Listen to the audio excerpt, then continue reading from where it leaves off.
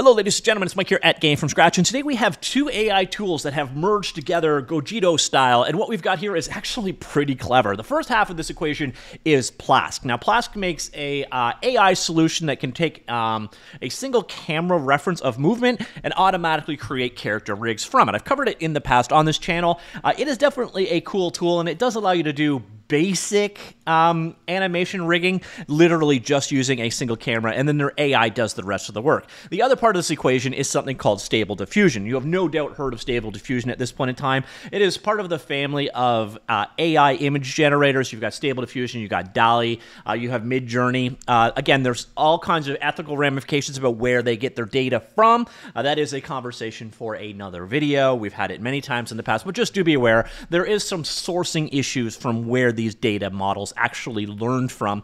But we're not talking about that today. Specifically, what we are talking about is this merger, the GoGito of sorts, and it is Plask now has a Stable Diffusion powered by their mobility tool. So what you do basically is you set up a pose, and you give it a prompt, and then it feeds that information into Stable Diffusion. So basically, it is a rig-driven Stable Diffusion generator. Obviously, it is for creating characters and characters alone.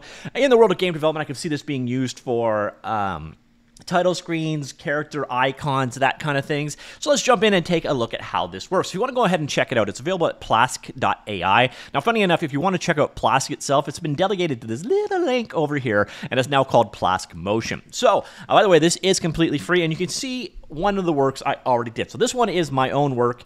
It works with, you set up the rig that you want here, which, by the way, controlling this rig is an absolute nightmare, but I'll show you a way around that in just a minute.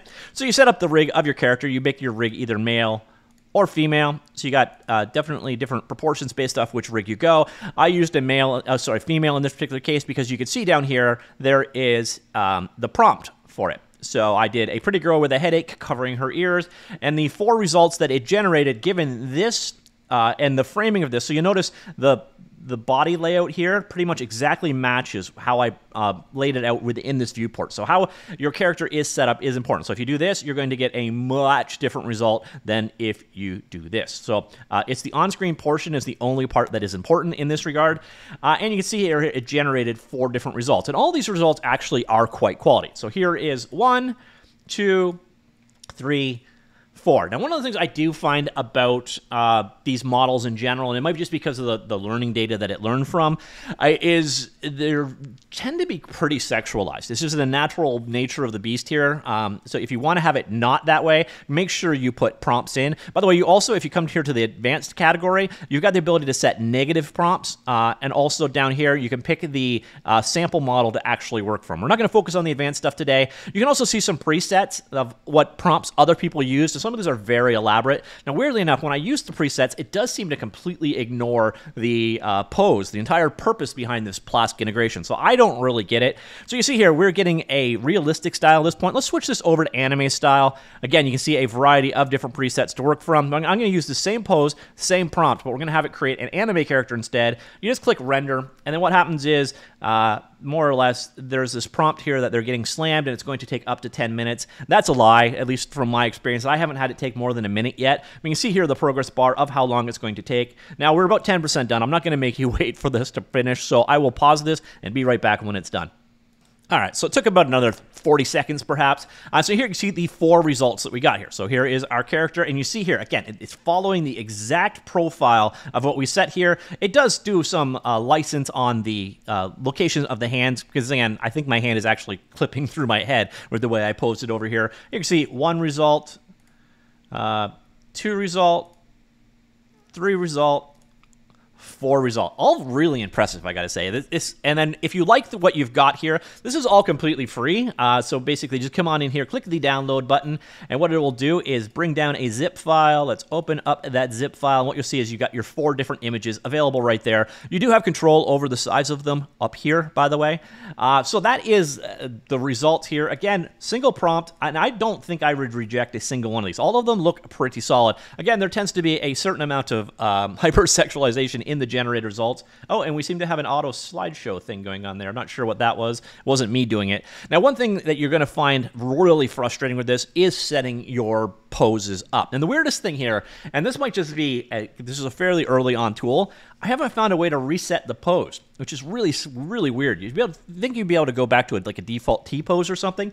I don't know how to do it. So when you come back to it later on, you're going to get wherever you were last time. And I got to notice on this character, we got a number of different joints. So you see here, we got these joints between bones, and you got the bones in between. So here we got that bone set. Here we got this bone. So what I can do is I can basically select that guy, and I can use the orbiting rotate. So you can rotate things like so, or on a different axis like so. Or what you can do is using like an IK-based thing, inverse kinematic, is you can actually bring the joints around this way. Now, I do wish there was an option, and I hope it comes in the future, to not have the gizmo be a local transform. I wish it was actually using standard axes. It makes it very, very hard to pose things.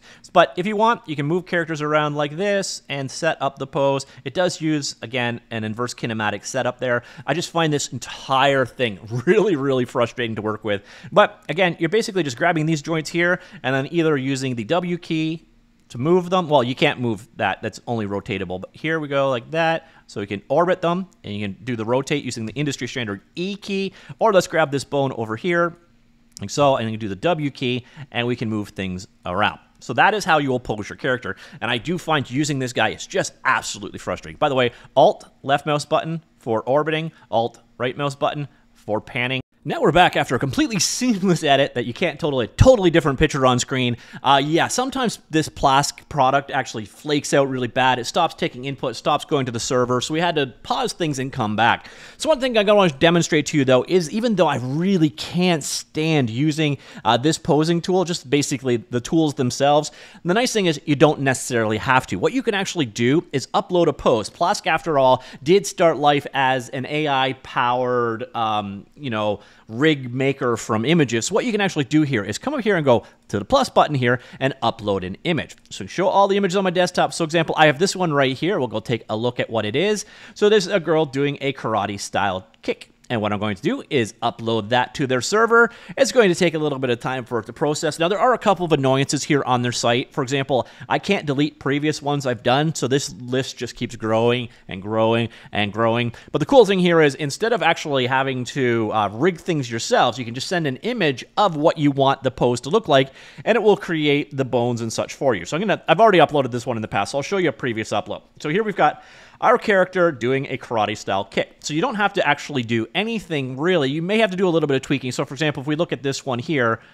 the hands are a little weird. I'm going to leave them as they are, and you're going to want to frame the shot once again. So whatever you're going to do is going to be predicated by how it is positioned in this frame, but we got a nice kicking motion here. So what I'm going to do here is a robot, we'll keep this very vague, kicking.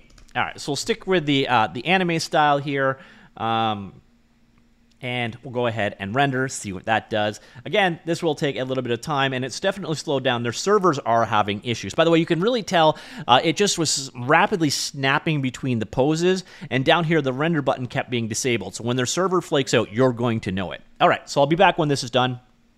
And boom, here is our result. So there's the pose, and there you can see how it was used, and bang, it followed it quite nicely again. We got a couple of different results here, so let's see the different versions that it created. Now, it did make them predominantly female-ish, so I wonder how much of that is driven by the femaleness of the mannequin itself, or it's just that's what we've been requesting. But here you can see the end result it's pretty solid, to be honest. I'm actually quite impressed. But I leave the questions up to you. What do you think of Plask's take on Stable Diffusion? Have you checked it out? Are you going to check it out? Let me know in the comments down below, and I will talk to you all later. Goodbye.